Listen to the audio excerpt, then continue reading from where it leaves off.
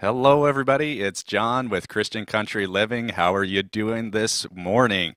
I hope you're all doing fantastically well and that God is continuing to bless you. I hope you're letting your light shine in your community.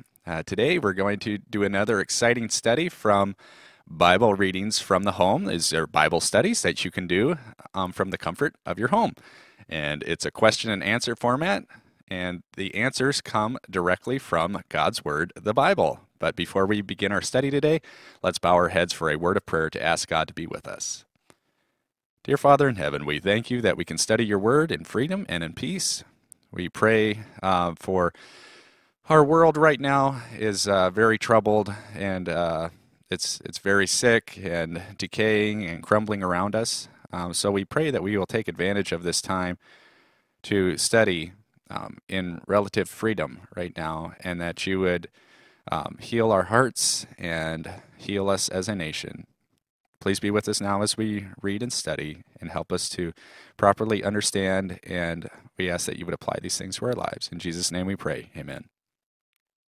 Okay, our lesson today, actually, we're starting a new section. Section number 3, the way to Christ. And the first topic is faith. So we're going to jump right into that. This is page number 88 in the scanned pages of the link that I'm going to put in the description.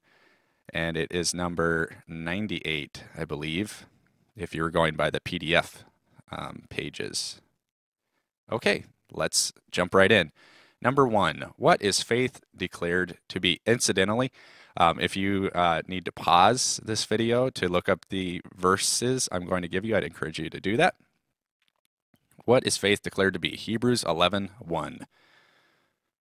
Faith is the substance of things hoped for, the evidence of things not seen. Okay, there's a lot in there, but it's the end result of what you hope for, but you don't have. It says the evidence of things not seen. In other words, it's there. The result is there. God is going to fulfill his promises, but we have to believe that when he speaks, he means what he says, and he is performing it in our lives. Number 2, how necessary is faith? This is Hebrews 11:6, same chapter. Actually, Hebrews 11 is often referred to as the Hall of Faith chapter. Verse 6, without faith, it is impossible to please him. Wow, so we need to have faith to please God. So it's pretty important that we understand what faith is. It's important for us to learn a little bit more about this topic. Number 3, is mere assent to divine truth sufficient? In other words, if I just say, well, yes, I believe this truth or that Bible truth, I believe it, is that acknowledgement enough? James 2:19, thou believest that there is one God. Thou dost well. The devils also believe and tremble.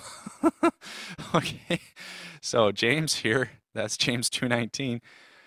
He's saying, oh, you believe, that's great. Well, you know what? The demons also believe. So, in other words, I think we can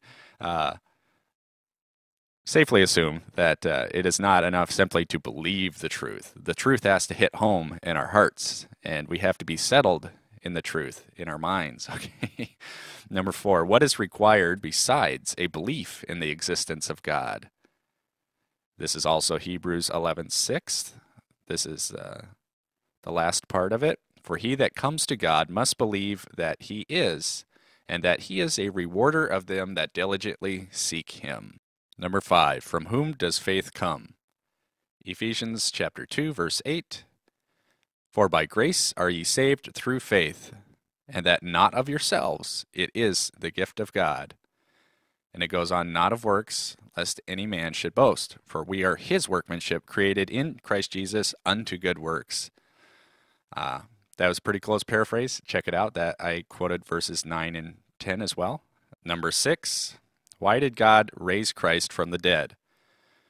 Who by him do believe in God, that raised him from the dead, and gave him glory that your faith and hope might be in God. I'm sorry, I didn't give the reference. 1 Peter 1:21.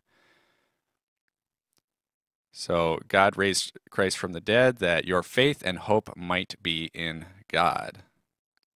The resurrection gives us faith, gives us hope that what God has promised as far as living forever with him in heaven, in our eternal home. James says that our citizenship, or the old King James says our conversation, same thing, is in heaven.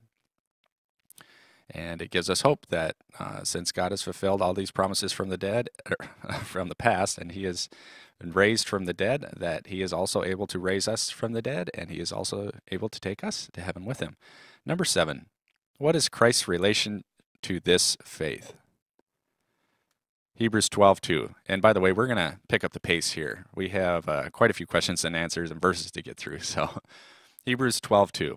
Looking unto Jesus, the author and finisher of our faith. Christ started it, and he will finish it. Number 8, what is the basis of faith? Romans 10:17. So then, faith comes by hearing, and hearing, how? By the word of God. Bible study is very important to helping us build our faith. Number 9, what relation does faith bear to knowledge? Hebrews 11:3. Through faith, we understand that the worlds were framed by the word of God. Number 10, again, we're rocketing through some of these. I was looking ahead and we've got a ways to go here. Number 10, what principle is genuine faith actuated? By what principle is it actuated? Galatians 5:6. In Jesus Christ, neither circumcision availeth anything, nor uncircumcision, but faith which worketh by love. Faith and love go together.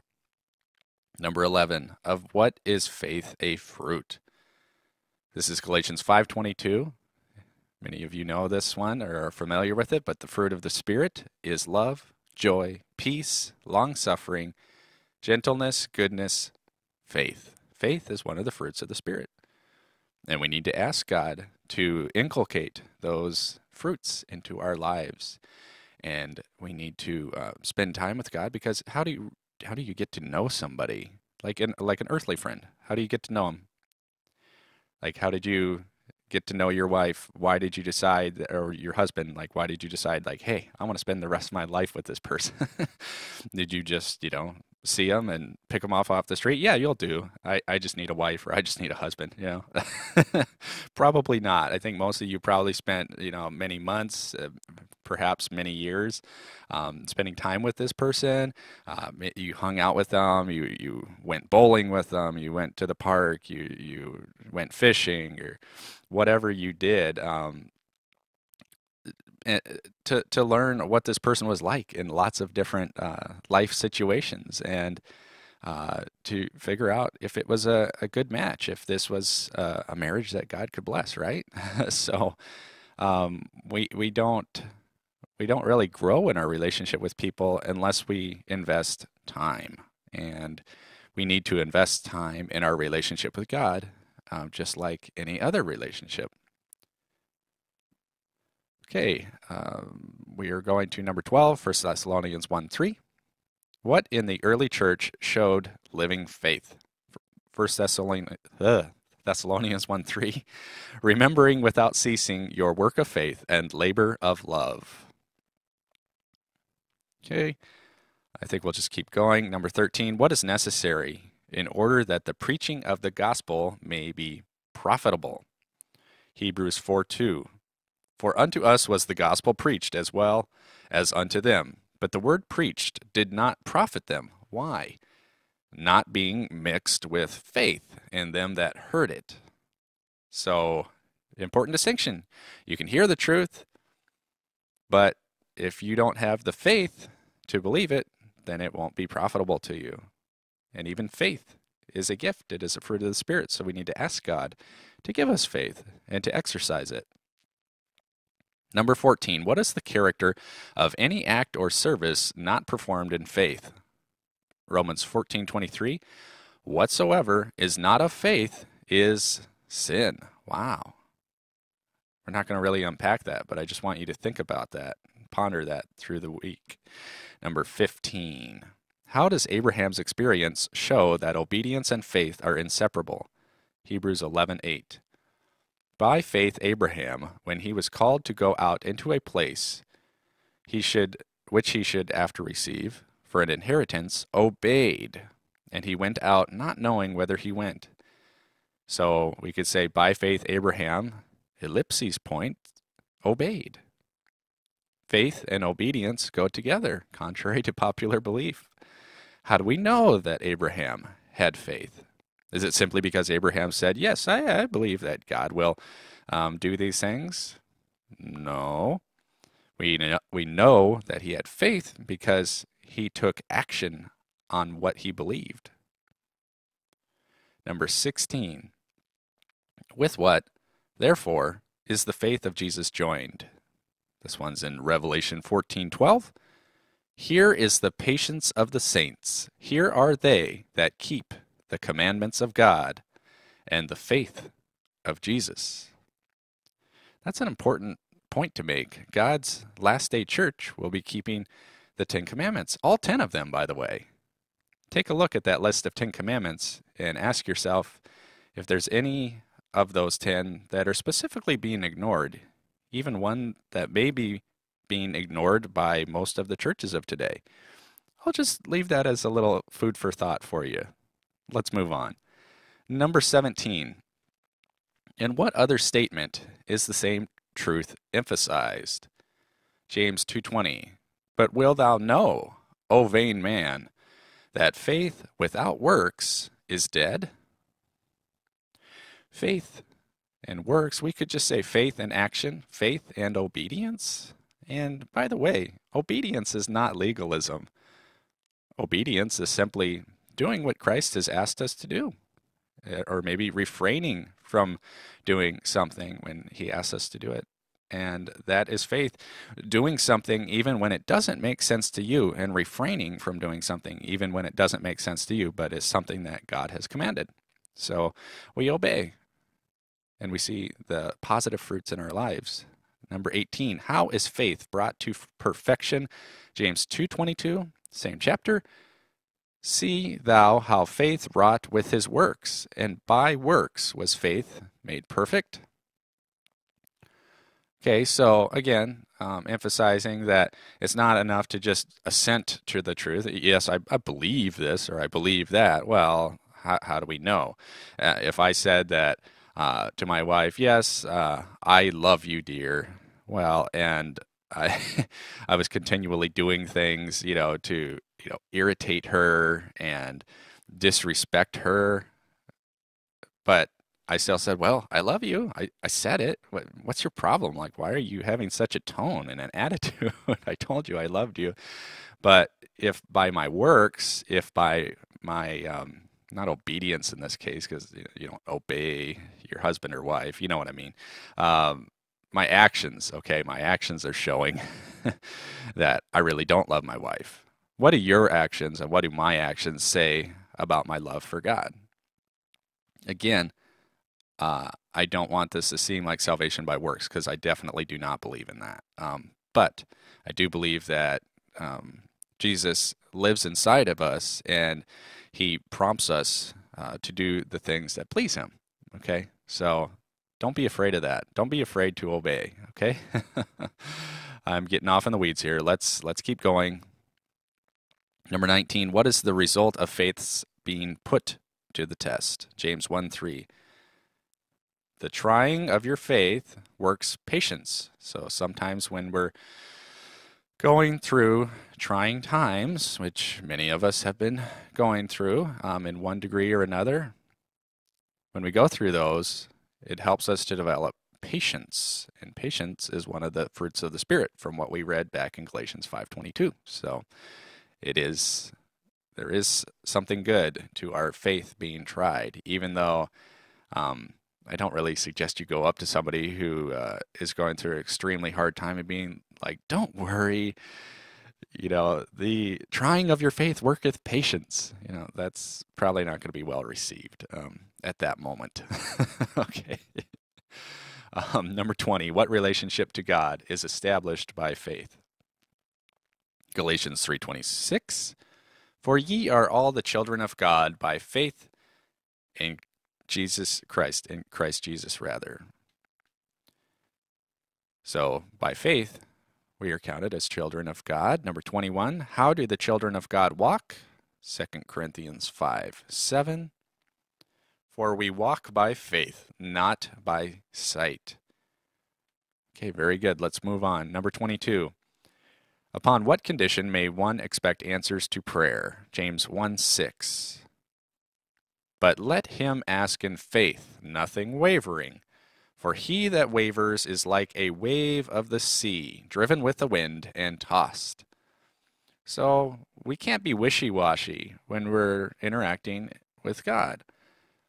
If you ask for something and you believe sincerely that it is God's will, that you have that thing, then you need to believe that God is going to work it out for you, okay? Like we can't be, just going back and forth, like pray for something, but well, I don't really think God is going to actually do that, but I'll pray for it, And sometimes God actually will, as a rebuke almost to us, to our lack of faith, he will still work it out for us. It's been the case in my life many times, but we need to believe that we have what we ask for when it's according to God's will. Number 23, just a few questions left here. To what parts of the ancient armor is faith compared? Ephesians 6:16. Above all, taking the shield of faith, wherewith ye shall be able to quench all the fiery darts of the wicked. And 1 Thessalonians 5:8, putting on the breastplate of faith and love. Okay, so the shield and the breastplate are an allegory for faith protecting the believer. Number 24. What chapter in the Bible is devoted to faith? You should already know this one. I already gave you the answer in the back of the book for this one earlier. The 11th chapter of Hebrews. In verses 33 to 38 are summarized the victories of the heroes of faith. And by the way, take a look at those verses because you will notice that none of those people had faith simply by saying, yeah, I believe, I have faith. No, all of them did something, okay? And that demonstrated that they had faith. They didn't do those things to show that they had faith. They had faith, and that faith worked in their lives. Does that make sense? Number 25, what gives victory in our conflicts with the world? 1 John 5:4. This is the victory that overcometh the world, even our faith. Faith is the victory. Faith is the victory. Oh, glorious victory that overcomes the world. Okay, that's probably enough of that, huh? Thanks for putting up with that excruciating 10 seconds of singing. Number 26, last question. What is the ultimate purpose of faith? Receiving the end of your faith, even the salvation of your souls. 1 Peter 1:8 and 9. Thank you so much for joining me today, guys and girls. And this has been John with Christian Country Living. I hope you keep watching these videos. I hope that you will take what we read today to heart. Don't believe anything that I said just because I said it. Compare these things. Search the Bible for yourselves and see what it has to say. Pray for the Holy Spirit to accompany you as you do that. Till next time, this has been John with Christian Country Living, reminding you and your family to pray, plan, and prepare. And we'll see you next time.